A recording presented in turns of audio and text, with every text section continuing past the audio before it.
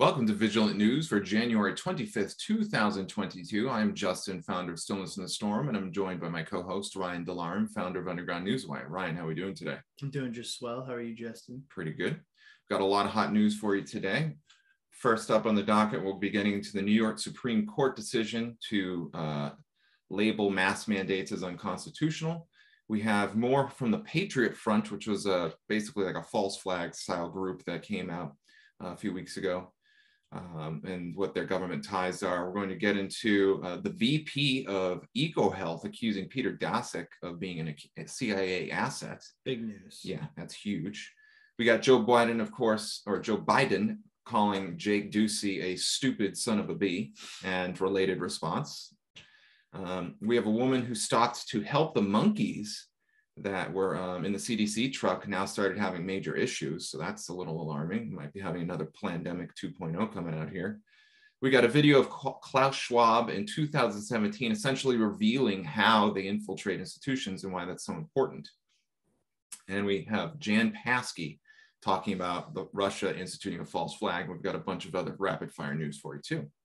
So before we get started, we have a pine pollen. More pine pollen has been made available. We're going to be putting that out on the site, so check the links in the description for that. We also still have a promotion for the Ormusite disc. It's really awesome. Check that out. And I'm still doing Romello funding. So if you have a business, if you know somebody who has a business and they need funding of any type, they want to buy a new building, they want to grow, they have some debts they're having trouble with, they're having payroll or cash flow problems, I can help. I want to support patriotic businesses. Get in touch with me at justin@romello.business. That's justin@romello.business. See the links in the description. All right, and with that, let's go ahead and jump into our first story today, which is, what do we got, Ryan? We got a New York State Supreme Court judge just dealing a huge blow to unconstitutional mask mandate. She declares it null, void, and unenforceable, which, wow, as far as I can tell, I've always thought that was true. Mm-hmm. You know, like, how are you going to stop everybody and make everybody wear a mask, especially if you're defunding the police? No kidding. This is coming out of 100% Fed Up. Patty McMurray up in Michigan. Big ups to Patty. It's been over 2 years since the start of the CCP virus pandemic in the United States, and New York is still one of the most locked down, cruel, and authoritarian cities in America. And remember, this is Patty's opinion. Mm-hmm. Segregation is all the rage in New York City, where vaccinated individuals, also known as super spreaders, are allowed to dine in restaurants while the unvaccinated are being told to get lost. This afternoon, New York's temporary governor, Kathy Hochul, yeah, who's adopted the same authoritarian tactics as her disgraced sexual predator predecessor, Andrew Cuomo, just received some bad news about mask mandates in her state. State Supreme Court Judge Thomas Rademacher dealt a massive blow to New York Governor Kathy Hochul's mask mandates for schools and public spaces, calling it unconstitutional and declaring it null, void, and unenforceable. The National Review reports Judge Thomas Rademacher found that the governor and the state health commissioner did not have the authority to enact a mask mandate without the state legislature, given that the governor no longer has emergency powers. Mm-hmm. The mask mandate has been in place since mid-December, when the state saw a surge in the highly transmissible Omicron variant. There can be no question that every person in the state wishes, wants, and prays that this era of COVID ends soon, and they will surely do their part to see that that is accomplished, Rademacher wrote in his decision. However, enacting any laws to this end is entrusted solely to the state legislature.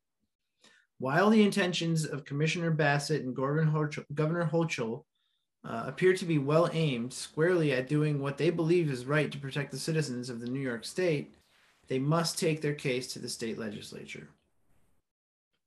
The ruling comes from a state Supreme Court based in Nassau County, which is a trial court.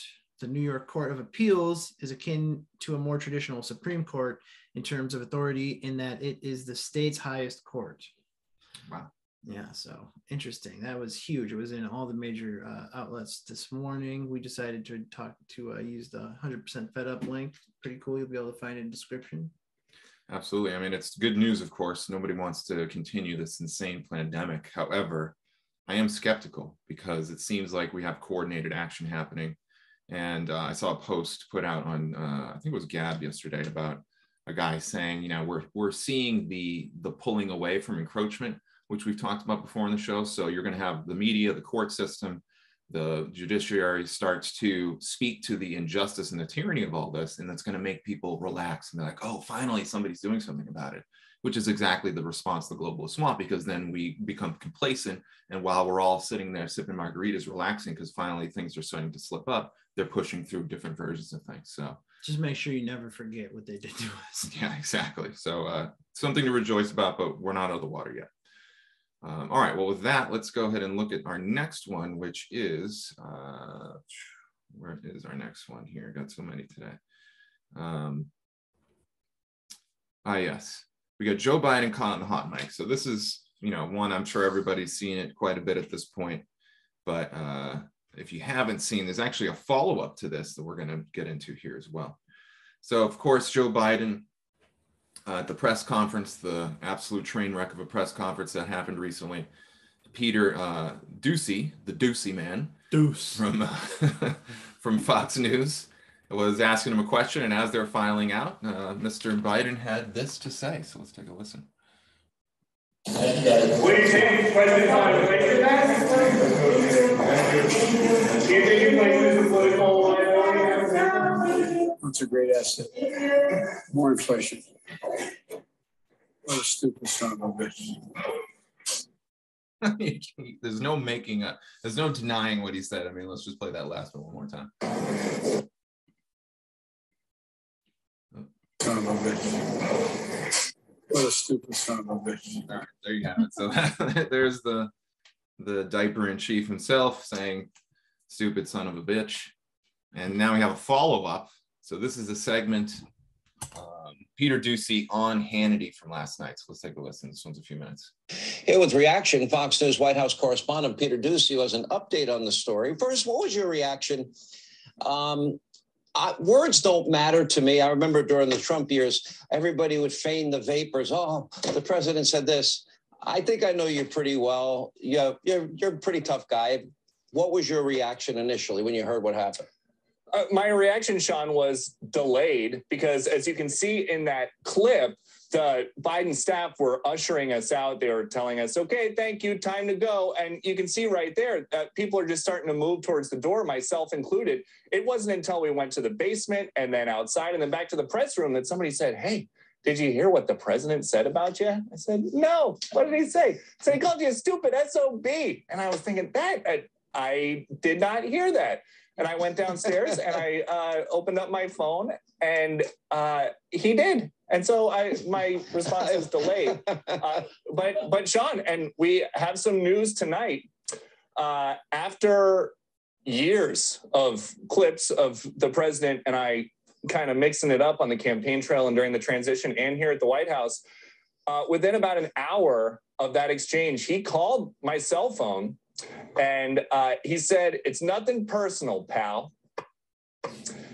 And we went back and forth and we were talking about just kind of moving forward. And I made sure to tell him that I'm always going to try to ask something different than what everybody else is asking. And he said, you've got to. And that's a quote from the president. So I'll keep doing it. All right. Well, there you have it. It's funny because Biden's whole thing was when he came into office is that there will be no bullying of the media. And now he has called the Doocy son of a bitch. Yeah, exactly. And it reminds me also, I mentioned this earlier today, it reminds me of when the Obamas were at the 9/11 memorial and you see Michelle Obama whisper, all this for a damn flag. You know, Biden's like, yeah, isn't it so stupid? Americans are so dumb. You know, he doesn't say that, but you see something like that in his facial expression. So contempt by these leaders is a standard thing. This is one of the things that we've heard from insiders and whistleblowers is that, you know, what you see, the Hillary Clintons, the Joe Bidens and things like this, they put a total facade, and behind closed doors, they just have nothing but contempt and hatred and divisiveness for regular people. I doubt Trump would ever do something like that because he actually seems like a guy who cares to a certain extent, but we'll see. He's not afraid to say what he thinks, that's for sure. Yeah, exactly. All right. Well, with that, let's get to our next story, which is we have more on the government-sponsored Patriot Front showing more government ties. The Patriot Front, I don't know, maybe you saw we had one of our mega streams where we showed clips of these guys walking in DC, all wearing, matching outfits with upside down American flags and expensive plastic shields, like complete covering their faces, wearing masks, wearing, it just reeks of Fed trap to me. But anyway, let's get into what they're connected with. So we first saw this group of khakis and blue jackets in Washington, D.C. this past fall. Since then, they have shown up in Chicago and at the March for Life rally in D.C. Today, we have more on the Patriot Front, which looks like just another deep state government-supported group. After looking at the individuals who attended the Patriot Front in Chicago, we were able to determine that this group was government-sponsored. It was not just some ad hoc group that came out of nowhere. We released the following piece where we shared our observations. There's a link to it right there. One of our observations was that the group is more fit than groups like the KKK, for example. This upset the Patriot Front members, and we know this from items we located that they shared with each other after our article was released. This is the Gateway Pundit, by the way. So we released a report yesterday on the Patriot Front with more information on its government ties. We identified the young founder of the group who happened to be in Charlottesville as well. And the top of this, the title of this headline is Patriot Front founder is a 23-year-old who walked in the Tiki Torch March in Charlottesville, which they also used as like a big event, to smear all conservatives or anyone who is not, far left, basically. That's right. We have now identified other individuals in the Patriot Front. One member by the name of James Julius Johnson, aka Tyler W.A., appears to be the subject matter expert on weapons and the fitness coordinator for the group. This group has no patience for the overweight because they're all federal agents. Right. So then here's some images that you can peruse at your own discretion. Another member we identified, Richard Flannery, was located in some sort of Patriot Front marching exercise. He appears to be from Oregon. And then here's this guy, this fella here. Another individual, Ian Elliott, is trained in martial arts and seems to be some sort of defense trainer for the group. He also was identified marching in the front of this group carrying a Captain America type shield. You can see this guy here. Yeah. It's like a tough character. What a jarhead. I mean, they all seem like characters here. Yeah. And that's exactly what they are. Below is a composite with some of the pictures noted from above and more. And here's this whole thing that you can come find with the links in the description. That's right. It is a shame the U.S. government doesn't take the time to arrest and indict bad guys and instead infiltrates and backs groups it can use to set up Americans, regular everyday Americans, with crimes. And that's what this is all about. Right. Now, look at this group. Before we cut the share screen, there's this image here. I'm assuming it's kind of a joke, but it's making a valid point, which is that, when you have a fabricated event, the people that participate in fabricated events tend to be people who are fitter. Compare this to some of the people, to January 6 prisoners. What is it? Antifa? Antifa. Yeah, Antifa. Oh, Antifa. Yeah, Antifa. Yeah. Let me see if I can pull it up, actually. Everybody loves this woman. Antifa. I don't know if this is going to pull her up here. We are Antifa. It's like a whole thing about it already. Yeah, they might not. Are you looking for that lady? I'm looking for the lady. Yeah, I don't know. Yeah. I got it.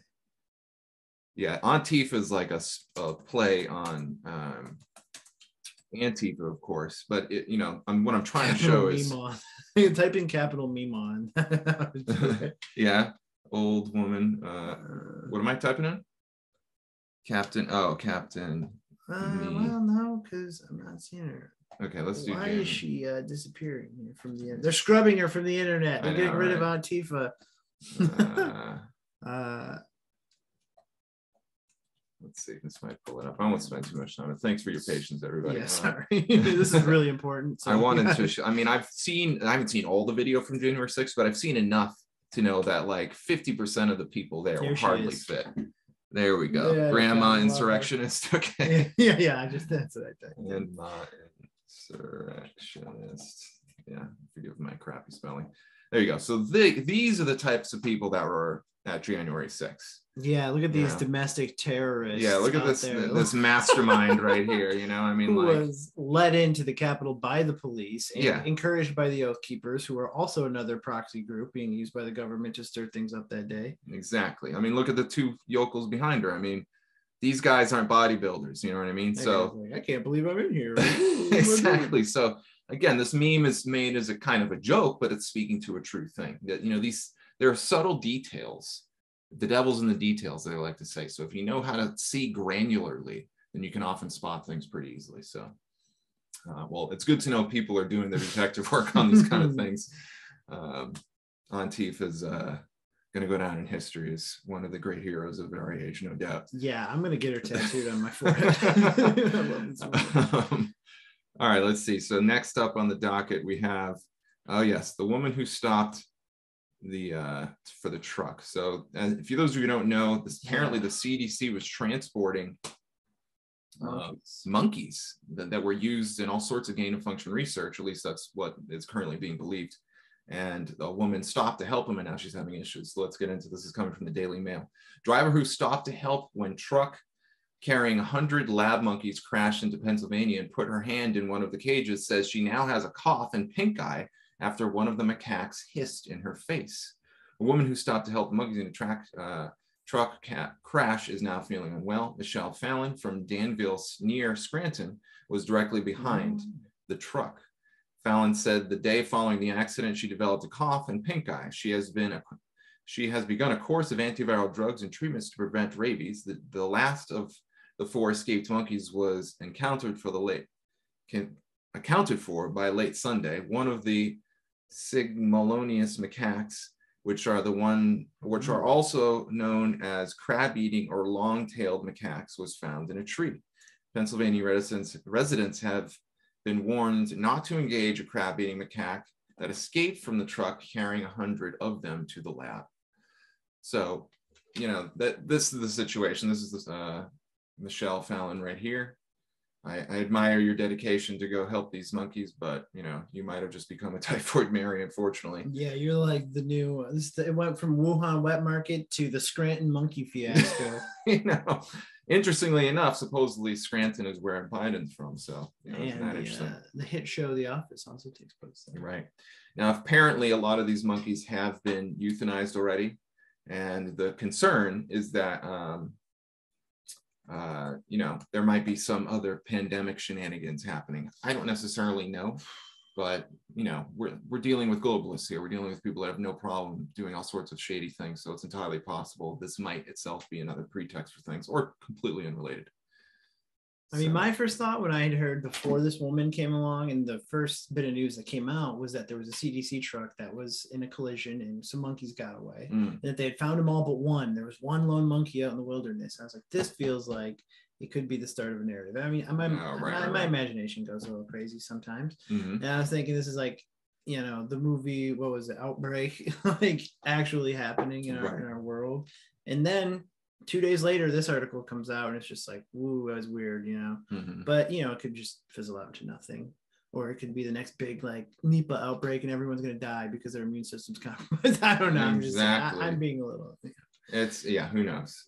These guys who do all sorts of things. So, all right, well, with that, let's get to our next story, which is... gain of function researcher Peter Daszak. So if you listen to us every night, we talked about him and EcoHealth last night. Well, now Peter Daszak is being accused of being a CIA asset, and EcoHealth Alliance is being described as a front for the agency. Wow. This is coming from Dr. Andrew Huff, the vice president of EcoHealth Alliance. So it's not just like some asshole on Twitter, giving his opinion. This is coming from the vice president of the nonprofit, I think it is. He's claiming that the firm's president, Dr. Peter Daszak, who helped fund dangerous gain-of-function research at China's Wuhan Institute of Virology, told him that he works for the Central Intelligence Agency and that the company is essentially a front for the CIA. Wow. According to a report detailed on Substack by independent journalist called Kanekawa, some of you might be familiar with, Huff earned his PhD in environmental health with a specialty in emerging diseases before he became an associate vice president of EcoHealth Alliance. While working for the firm, he says he was tasked with finding novel methods of biosurveillance, data analytics, and visualization for disease detection. The company, which is led by Daszak, receives funding from a number of U.S. government agencies, including the National Institutes of Health and the National Institute of Allergy and Infectious Disease, which is led by Joe Biden's chief medical advisor, Dr. Fauci. Bada boom. EcoHealth Alliance, Kaneko notes, partnered with Dr. Ralph Barrick of the University of North Carolina, as well as Dr. Shi Zhengli of the Wuhan Institute of Virology, someone we also mentioned last night. Yeah. To conduct gain-of-function research on bat-borne viruses found in China before the COVID-19 pandemic initially began. The report said that Daszak led the screening of thousands of bat samples for novel coronaviruses, which also involves screening people who work with live animals. These new revelations add to the growing body of evidence that COVID-19 was created at the Wuhan lab and either escaped somehow or was developed as a bioweapon and intentionally released, which I would say is probably more likely, given how many people are profiting off of it, how everything has played out since. Likely to occupy then President Donald Trump with something other than continuing to punish China with tariffs in a bid to level the playing field when it came to bilateral trade. And to go off that point, if you remember, Trump was like really kind of giving it to him. I mean, they were giving it back, but as soon as the pandemic came out, it was like, now the pandemic is the president, basically. like everything kind of halted, and yeah, we went just into pandemic mode. So, but Daszak, of course, vehemently denies that's where COVID came from, or that he was involved in gain-of-function research, which we now know he was because of the emails. Right. In a Twitter thread posted earlier this month, Huff, the vice president of EcoHealth Alliance, noted, "For the record, in 2015, Dr. Peter Daszak stopped me as we were leaving work late at night and asked me if he should work with the CIA. I was shocked given my experience in security. Over the next 2 months, he gave me updates on 3 separate occasions about his work with the CIA." Wow, so he literally admitted it. Yeah, and this is a Twitter post by the vice president. When he asked me the question, I stated, "Peter, it never hurts to talk with them, and there could potentially be money in it." Meanwhile, I was cringing that he told me this in a non-classified setting, a SCIF, to a person that was not read in and to an uncleared person, me. Then, over the next 2 months at the break area, while getting coffee or between meetings, he stated that they were interested in the places that we were working, the people involved, the data that we were collecting, and the work, and that the work with them was proceeding. He then said that he believes EcoHealth Alliance is actually a CIA front organization that was being utilized for intelligence gathering by the US government. Now, this is coming from the vice president of the nonprofit that they're saying is a CIA front organization. Right. So that's not like the guy working in the mailroom, right? Right. Looking back, I now believe that EcoHealth Alliance was a CIA front organization to collect viral samples and to collect intelligence on foreign laboratory capacity. There was no way that all the data collected or the models being developed could predict transmission or pandemics. Contextually, EcoHealth was barely solvent, and it was commonplace to lay off employees with the ebb and flow of federal and private funding. Peter would do anything or say anything to obtain funding. Intelligence organizations often target people in financial distress. Continuing, Huff said that he initially had doubts about Daszak's claims, but later came to accept them as fact. From the CIA's perspective, it was a great plan, in my opinion. If what Dr. Peter Daszak said was true, since it was commonplace for Peter to lie, I didn't necessarily believe him when he told me. However, based on the past 2 months of the US government spending millions of dollars surveilling me, MTRX Inc. employees, including military aircraft, attempting to destroy my house, bugging everything in it, stealing my property, and hacking all of my devices, I believe that the worst is likely true. He also later noted that the government hacked him, stole his property, and installed electronic surveillance devices throughout his home. And you can see a tweet here where this is the guy, Dr. Andrew Huff, vice president of EcoHealth Alliance, claiming all of this and adding Joe Rogan. Right, yeah, Joe Rogan, like, please help, please. And this was just a little more than 10 days ago. So wow.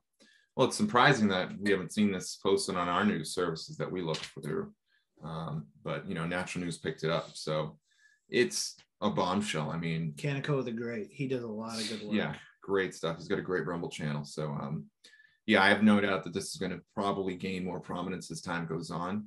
And if what he's saying is true, and there's actually some evidence to back it up, then this could be one of the major links that finally establishes more credibility for the pandemic, narrative. So by that, I mean that the COVID-19 was orchestrated, Event 201, Bill Gates, Schwab was all to bring about the Great Reset, et cetera, et cetera. Yeah. When you hear the term deep state, really, to me, that just means CIA and the intelligence agencies of the world and the people that they work with in politics. Basically, it's that easy. Right. Yep. It's so true. All right. Well, next we got a couple clips I'm going to show you here, and then we're going to get into some rapid fire. So I'm going to go through these somewhat quickly. So first clip comes from Klaus Schwab. So I'm going to play it, and then we're going to have a little discussion.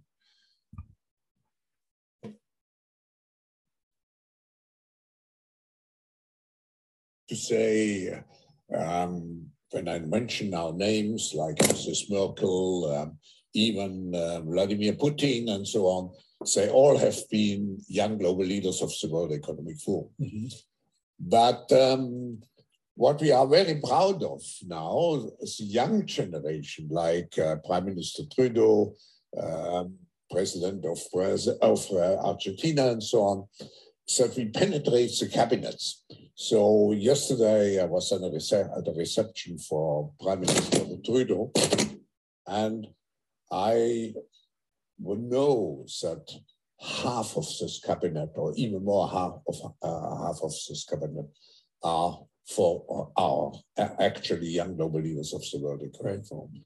And that's true in Argentina too. Wow. Yeah. Sorry. That's true in Argentina as well. It's true in Argentina, and it's true in France now. Mm-hmm. I'm with the president, who is a young global leader. But what is important from... Wow. So basically, the World Economic Forum is the modern incarnation of the Council on Foreign Relations. Pretty much, exactly. And what he's suggesting here, and this is something that, this is a very old technique, Machiavellian stuff that was happening back in the Venetian period. It happened with the Sabbateans, it happened with the Frankists, it happened with the communists in the French Revolution.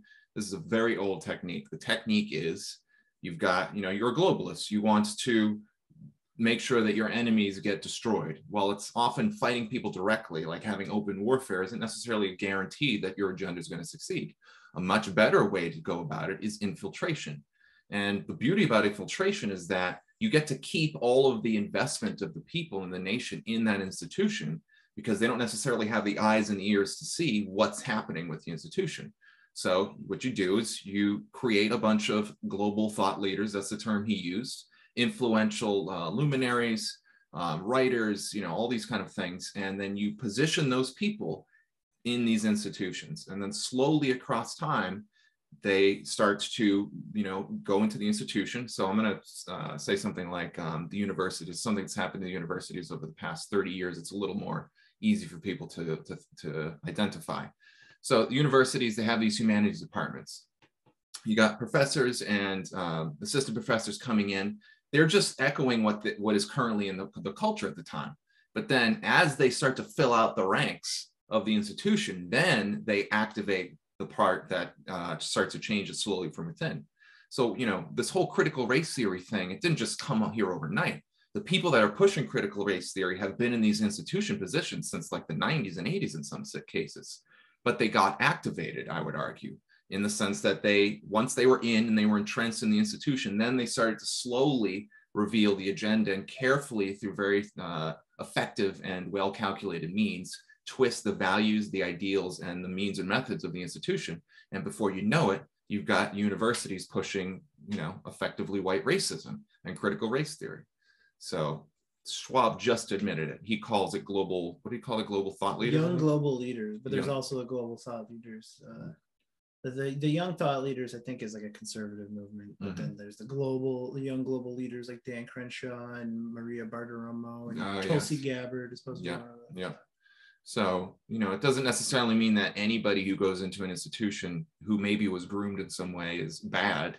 You have to, this is a case-by-case substance thing, so you can't just whitewash and paint people with the same brush. Yeah, it's reasonable to be suspicious, but also just like judge someone based on their actions. So you mentioned Macron, the Prime Minister of Canada, what's his face? Trudeau, the guy who's supposedly Fidel Castro's son. They are professionals. Remember what I think it was one of the founders of the Jesuits who talked about, give me a child until he's 7 and I'll have him for life kind of thing. I mean, these guys are professionals at creating agents and then distributing them into society. So keep that in mind. All right, well, with the next one, we're going to play another clip of something interesting. Let me just pull that up here. And this is coming from Saki. Thank you. I keep mispronouncing. Paseki. That's how some people do. So this is coming from Paseki. And yeah, let's just listen. The clip will speak for itself. Ukraine's government is telling its people that a Russian invasion is not imminent.